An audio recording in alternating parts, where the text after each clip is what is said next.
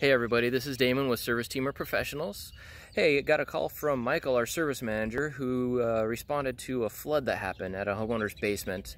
He wanted to walk us through a little bit about what was going on, so let's go talk to him.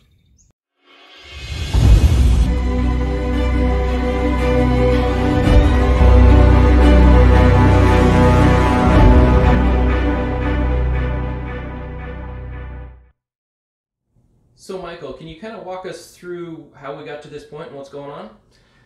Yeah, so we got a call from the customer. They found some wet carpet in their son's bedroom, and after some exploring with moisture meters, we found that this wall cavity is wet, not all the way to the ceiling. So we suspect that this drain line system has been leaking in the wall cavity. We're going to set up a containment because we suspect that this is going to end up being a Cat 3 water loss, or black water loss, which is basically unsanitary sewage water in this case. So we'll set up a containment. After containment's set up, we'll get some asbestos testing on the drywall to make sure that it doesn't have any asbestos in here.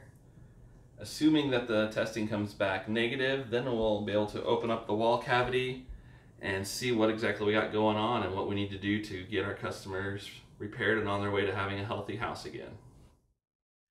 That's good information. Thanks, Michael. We are going to follow up with this in a couple of days and see how everything's progressing. Hopefully we'll see a good conclusion.